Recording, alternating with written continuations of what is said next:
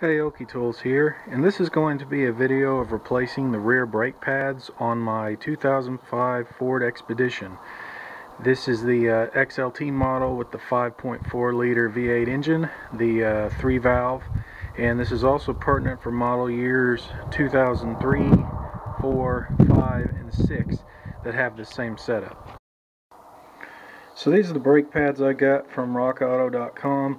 You can get any sort of brake pads you want. The original equipment manufacturer brake pads are semi-metallic, I believe, but I decided to go with ceramic brake pads. There's a lot of pros to going with ceramic brake pads, such as less dust, quieter, and last a little bit longer. So I just prefer them, so that's why I went with them.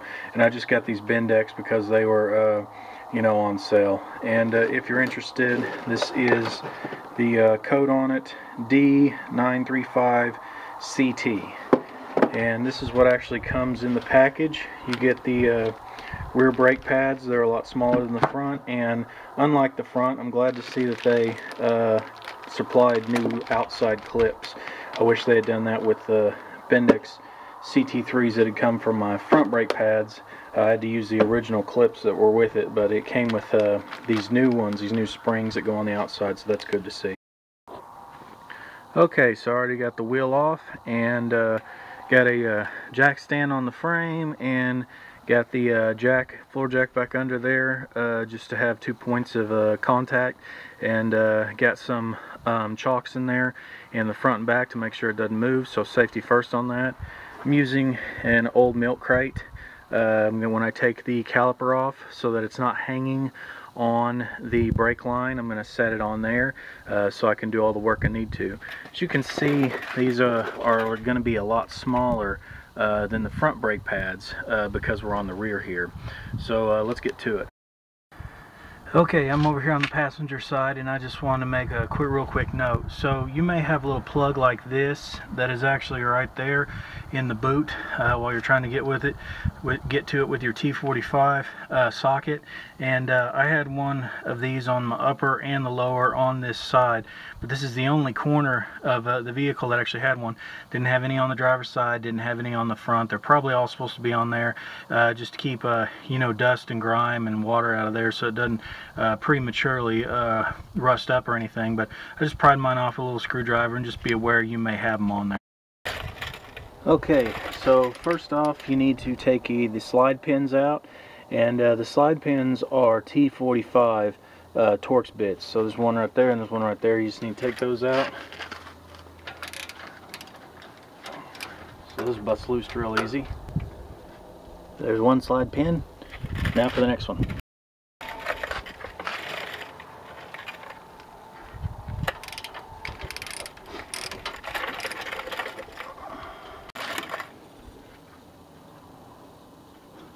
And there's the bottom.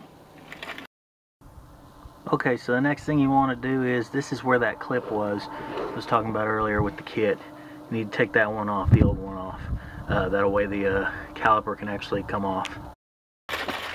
Okay, so as you can see there, I got the caliper off, and there's actually a hard line on it that goes to a flex line, and the flex line isn't long enough to set down on the milk crate, but the milk crate still makes a nice place where you can rest your tools at.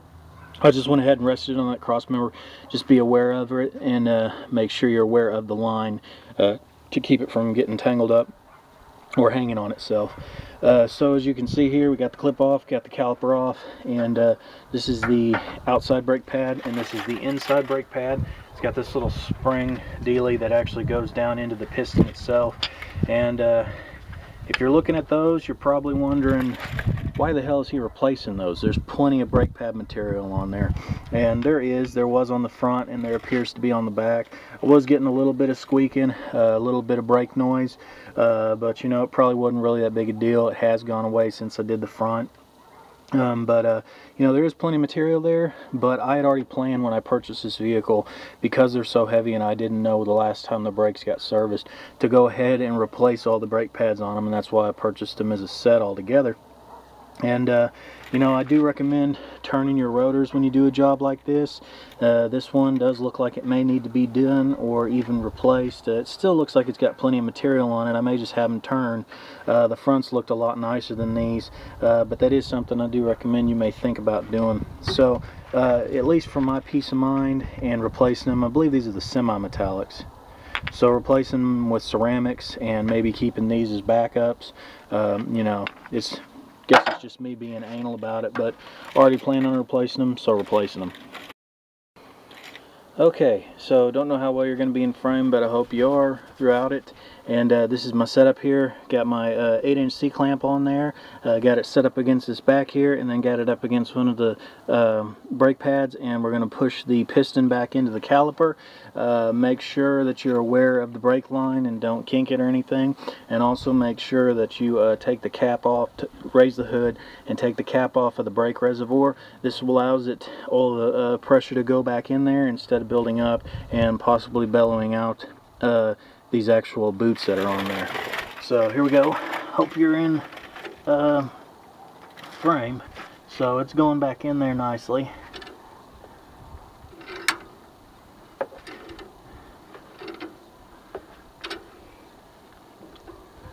Doesn't look like anything's, you know, going bellowing out or not, like it's not supposed to or anything like that.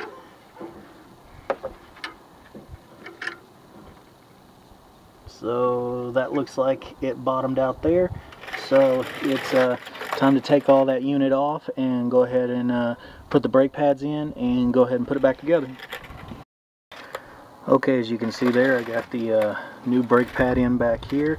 And one thing I like to do is I like to use some of this grease that I got right here, this Siligrease, Siliglide I mean. I like to put it right there because those are the wear points that are going to be where the pads are actually running at. So I got the other pad here, already got it lubed up, as you can see. Got it on there, and it just makes it glide a little bit easier. I also like to put it on the pins, and it just kind of helps with brake noise. So got both of them in now, ready to put it back together and go ahead and finish her up.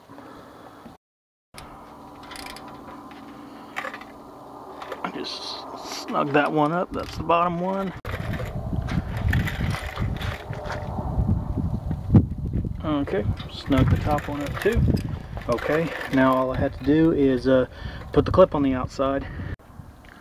Okay, so there you go. Got the caliper off, got the old brake pads out, got the new brake pads in, got the piston seated back into the caliper, got it back on, got the pins lubricated and torqued up. And as you can see, got the new spring on.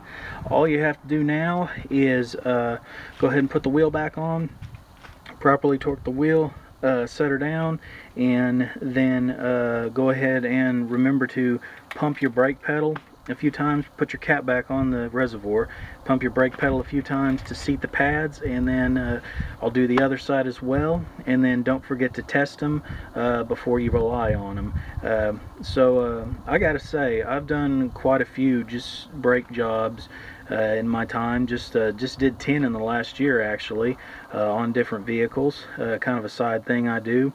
And these have got to be, as far as like the front and doing the rears, some of the easiest ones I've had to deal with, really.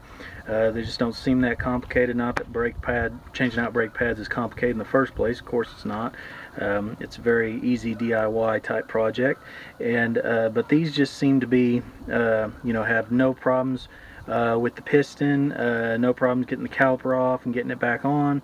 Having the pins and the actual bolts that hold on the caliper being, you know, one and the same is a nice feature. And just dealing with the brake pads themselves, and at least on the front with the clips that come with them, just these are just real easy to work with.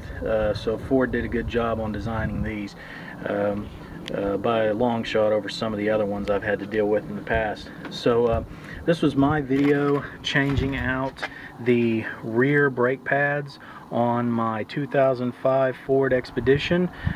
This is also pertinent for model years 2003, 4, 5, and 6. Thanks for watching.